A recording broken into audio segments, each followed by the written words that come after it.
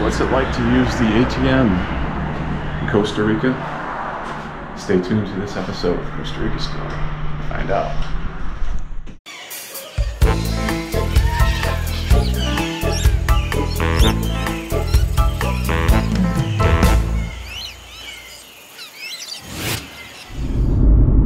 And there is one little quirk with this machine. I don't know if you call it a quirk, it's just the way it is. You have to insert your card, then you have to remove your card, then you have to reinsert your card.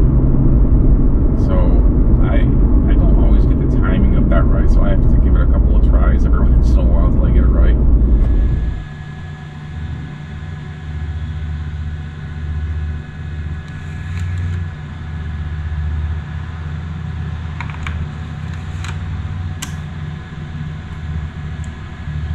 So you're given the choice of English or Spanish, so I'm going to take English. Enter your personal ID number.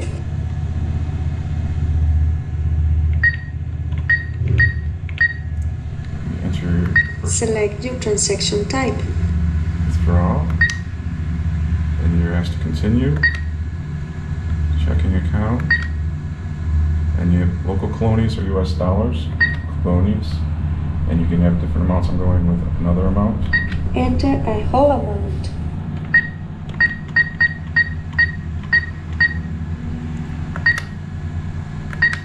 Your transaction is processing. Check the money in your receipt.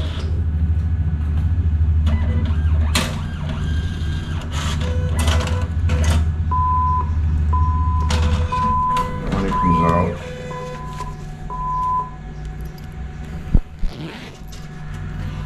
Another transaction. Please take your card. Thank you for banking with us. They politely to ask you to take your card, but if you don't take your card, there's nothing that beeps, so make sure that you take your card. That's a mistake that I made. And that's it. Successful transaction, the ATM in Costa Rica. So the biggest mistake that I've made since I've been here in Costa Rica was the time that I left my card in the ATM.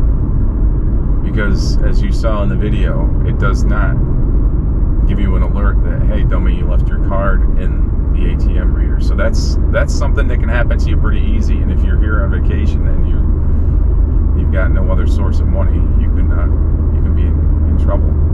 So if you do use an ATM in Costa Rica, don't make the same mistake that I made.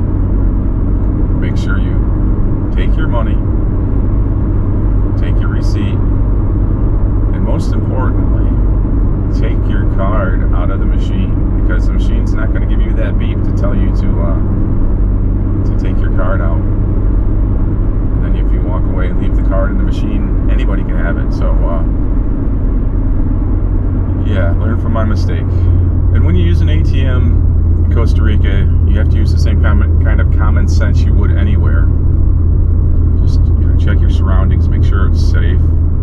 I tend not to go there during the peak hours, because if a bus comes in, sometimes there'll be a huge line. But it's good that when there's other people around, so it's not like an isolated thing late at night, obviously.